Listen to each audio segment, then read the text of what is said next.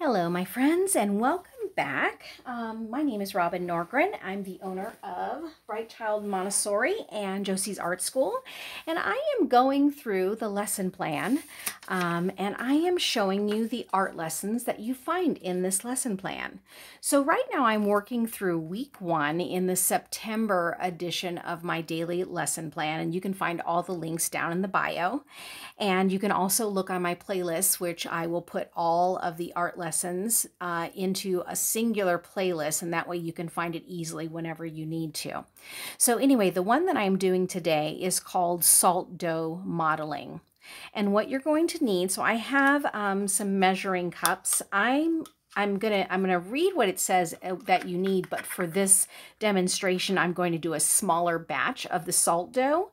So what you need is you're gonna need some salt. You're gonna need some flour. I definitely go through a lot of this. If you make your own Play-Doh, go ahead and tell me so down in the comments. We have water. And these are basically all that you need to make the salt dough, okay?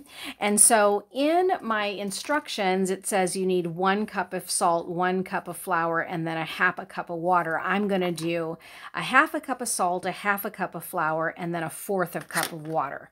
And then you're just supposed to mix it until pliable. So I'm gonna do it in real time. So here I have my measuring cups. I'm gonna go ahead and take my half a cup of flour. Okay, put it here in my container. Put that over the side. Get my half a cup of salt.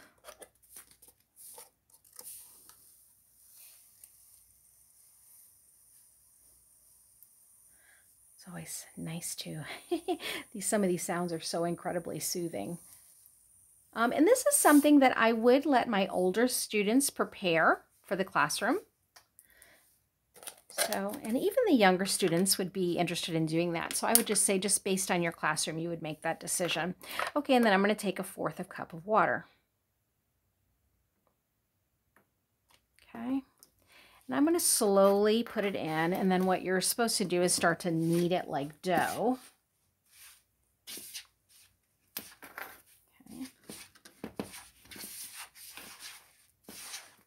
As you can see already, it's starting to clump up. And you can add a little more water.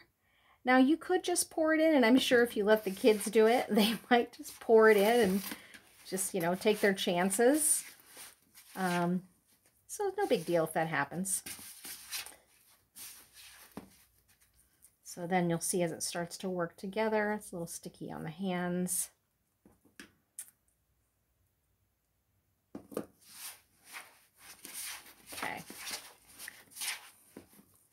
So what you're going to do once this is all mixed up pretty well is you're going to roll these into 2-inch balls, and you're going to put them in a container and save them for when you want to do this particular lesson.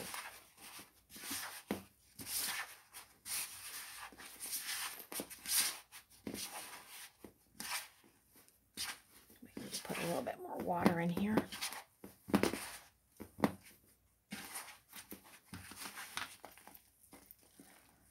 Also helps to kind of pick it up. I know it's pretty similar to how Play-Doh works, where it's just that warmth of your hands that really starts to help it to bind together.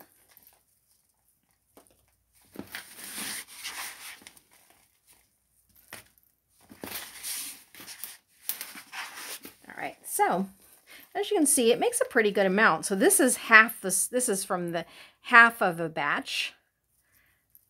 Right, so just depending on the size of your classroom, you'll make more or less than what I've already created. Okay, so then I'm going to create the balls. I have a container here.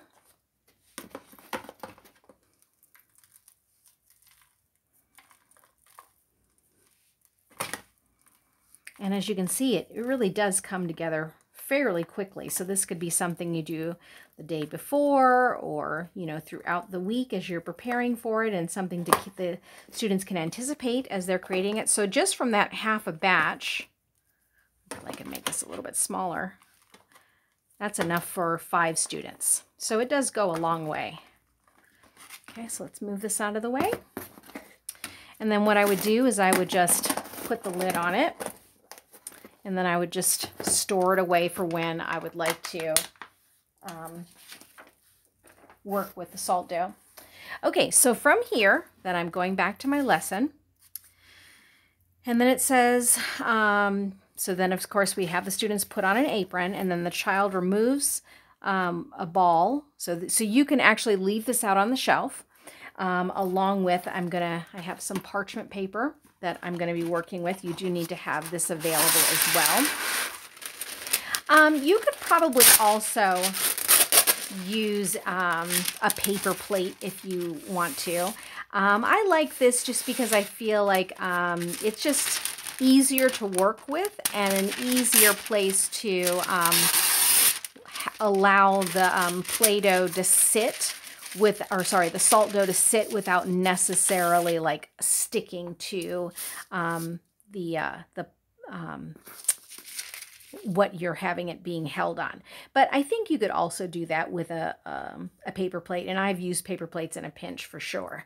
Okay, so then the child's going to remove the ball, and then they just work it with their hands. If it's too sticky, you're going to sprinkle with a flour mixture. So in the instructions, it tells you you can also have on the shelf the flour, and you can put it in a salt shaker, or obviously, or a pepper shaker.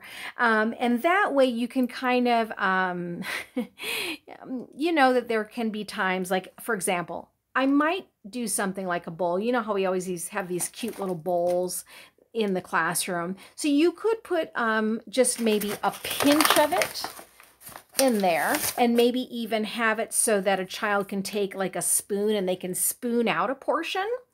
Again, you know, some students can be heavy-handed. That's why I wouldn't necessarily do that. So if you have a salt shaker handy, especially when they take the dough out, and if they find it's a little bit sticky, and it's fun to use the salt shaker and just kind of shake it on there, and then that'll make it not stick to their hands so much. So here's your salt dough. Here's your container with the flour if you need it. And then you're just going to have little utensils for them so they can create something with the salt dough. So you could use forks. You could use old paintbrushes. In the instructions, it also suggests a toothpick. And then you're just going to create something with the tools to make an impression. And then you're going to place it on this parchment paper to dry. So they could create something with their hands.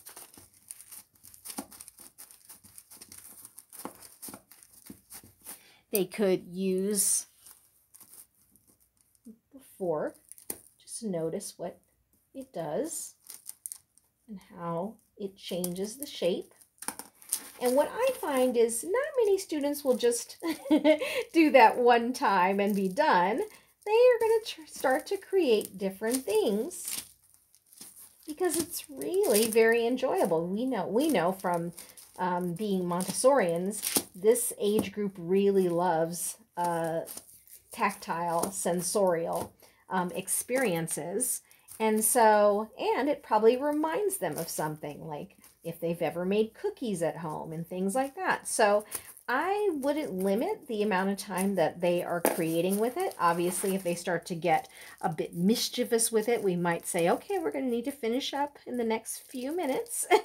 But otherwise, and if they even wanted to do something like a 3D sculpture, they could do that as well.